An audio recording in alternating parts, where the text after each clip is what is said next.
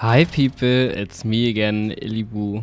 In this video you can join me taking pictures in dream conditions in the German Gespensterwald. And that translates into English as ghost forest. You can probably already see why it has this name.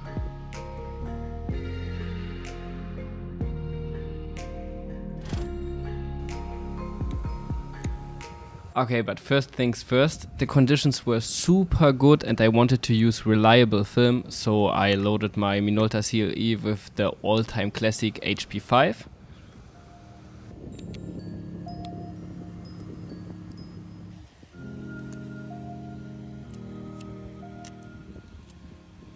Okay, let's go into shooting.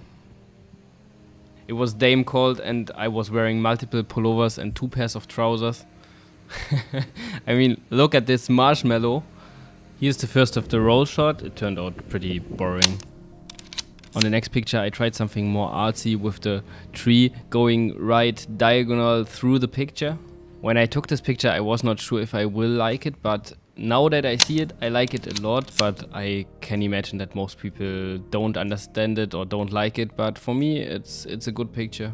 As you can see, it was totally foggy and that was exactly what I wanted. Before this day we were already 2 times at this forest and it was not looking nearly as good as it is here. And even when we arrived there it was not that foggy, but it just got better and better. It was even so dark and foggy that the bikers needed to activate their lights. And of course I photographed that.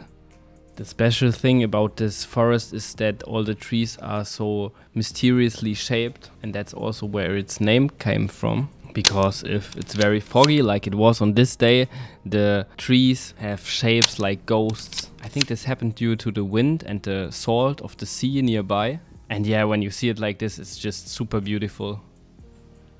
I already knew that I would like to take some medium format pictures of this scene as well, and that's why I prepared the GS645S at home. This was actually my first experience loading this camera myself and even shooting medium format for the first time. So I was a bit nervous if I do everything correctly, but as you will see, the first pictures turned out pretty solid. Also seems like Lisa was already moderating while recording. A wildlife photographer photographing some trees. But there will be some problems later on with the film. I think the problems were not actually caused by me. The film is just very old and maybe not produced very good. I mean, for now the pictures were still looking super good, but you will see later. Here I took another picture with the medium format camera of a biker, and you can already see a little light leak coming from the bottom and the top, but that is not a problem for me.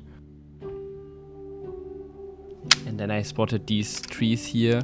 The tree in the foreground is so interesting shaped, and also the one in the middle or right middle is super beautiful. So this might be one of my favorite scenes of the day. What do you think? Do you like it? And on this picture I just love how there is a little person on the left side, totally lonely walking along the sea, and then you have these massive trees on the right. That's a typical picture that is beautiful and interesting to me, and maybe it works if you print it very large, but this would never work on Instagram, for example, because no one can see the little black dot on the left side. So I'm very happy to share it here.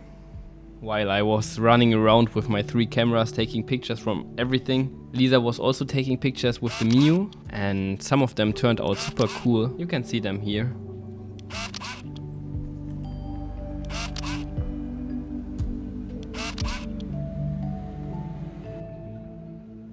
As you maybe know from a previous video, in my Leica there was some Ektar 100, and luckily I decided to take some pictures with it here as well, because I wanted to see how this fog looks in color. I'm actually very happy that I did that, because these results are just so great. I will definitely use more Ektar in the future, because I very much like how the colors render.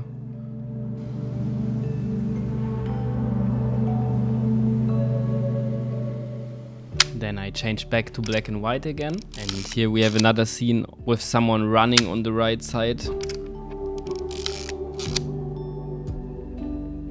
Then I took another medium format picture and 2 pictures with Ekta again. When we were there, I just decided that I want to take as many pictures as possible, because I probably won't have the chance to shoot this forest in these conditions again. And I'm happy that I did that, so that I can choose from a big variety of pictures now. I mean, in this video I almost show you every single picture I take. Not all of them are great, but I'm happy that I took them anyways.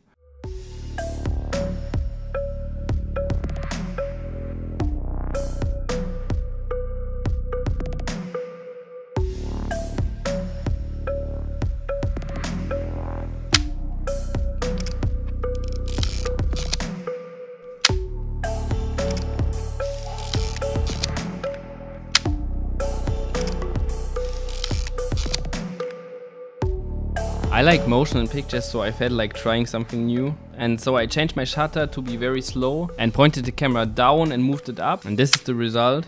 I think it looks pretty fancy. But I took the same picture without any movement here as well. But also in this moment I felt like you can basically photograph everything around you and it always looks good.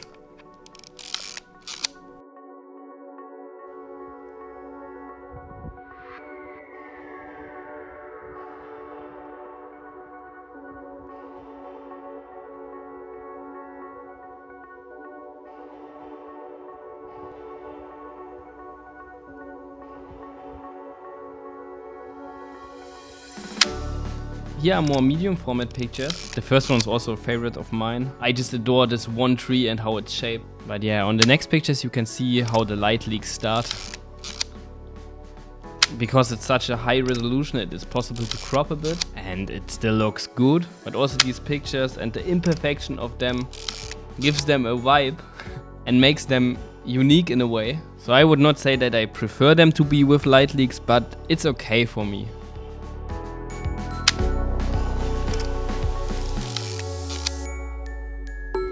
Now I have a little comparison for you. I took similar pictures on Ekta, on Froma in medium format, but with light leaks, and on HP5. It's for sure interesting how different the scene can look. The whole atmosphere there was so nice, with little birds flying around and not that many people, and then this big wall of foggy air. I decided that I want to finish the roll of Froma 100 and take some portraits of Lisa with it. I did not know at this time that they will turn out so freaky, but for portraits also with the numbers around and these dots, it looks kind of fancy. So please tell me in the comments what you think about these frames. And as I now know, the film should be rolled way more tight than it was here. And if it would have been more tight, then there wouldn't have been light leaks. But it also seems like that's a problem of the film, so I would definitely not use it again. Besides, if I want these extra funky results. And I could have maybe saved it if I directly put it into something dark. But I was honestly not thinking a second about that. It was a nice learning for me, and I definitely want to shoot more medium format in the future. Later in this evening I took some more pictures and finished my roll of Ekta 100 because I decided to end my day with some sunset pictures, and I would say that's always a good idea. Here are the last pictures of the day for you. Don't forget to share the video if you like it. As you know, I'm totally new to YouTube and I appreciate every help to grow a bit. And if you want to see more pictures that I took, then you can check my Instagram. My name is Ilibu there as well, and I would really like to see some of you there.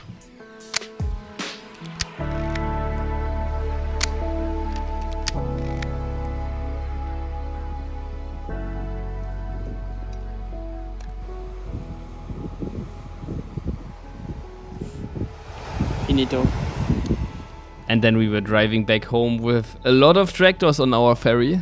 I also wanted to say thank you for the feedback under the last videos. I was not expecting that so many people watch these videos already. Here are again my favorite pictures of this day. Please tell me in the comments which picture you liked most. Hopefully see you soon. Bye bye.